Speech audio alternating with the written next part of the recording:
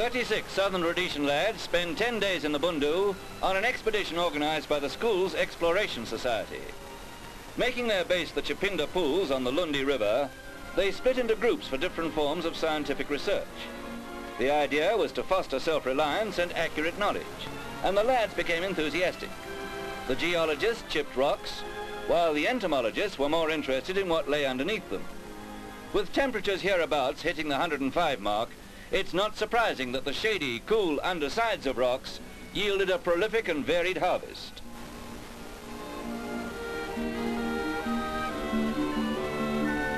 They visited a native village peopled by Shangans, where they bartered for unusual examples of beadwork to be sent to the Bulawayo Museum.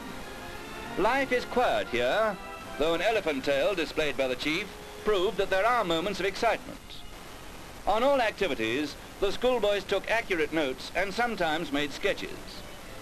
This village specializes in the making of Malala wine from the stumps of wild palm trees. It's a potent concoction, and this seems like tasting the stuff the dangerous way. One party traveled 90 miles to the remote area near the junction of the Lundi and Sabi rivers. This is really wild country, and rifles had to be carried for protection. It's an area that abounds in bird life of all kinds. The ornithologists scaled a giant baobab tree where they ringed a newly hatched bird and procured a rare egg.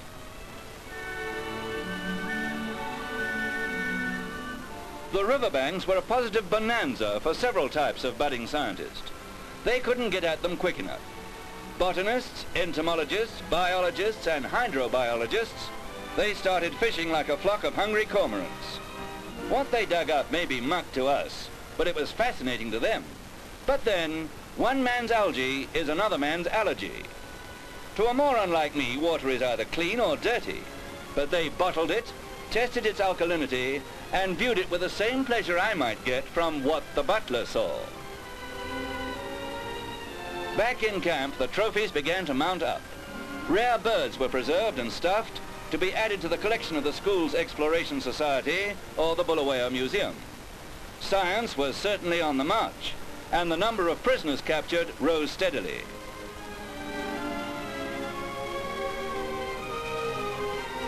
This was no haphazard collection. Every item was identified, indexed and carefully packed. Apart from providing an absorbing holiday, the expedition added tremendously to the boys' knowledge and aided government scientists and museums. But the star turn of the collection, a baby buck, will almost certainly become somebody's pet. So let's skip his Latin name and call him Cuddles.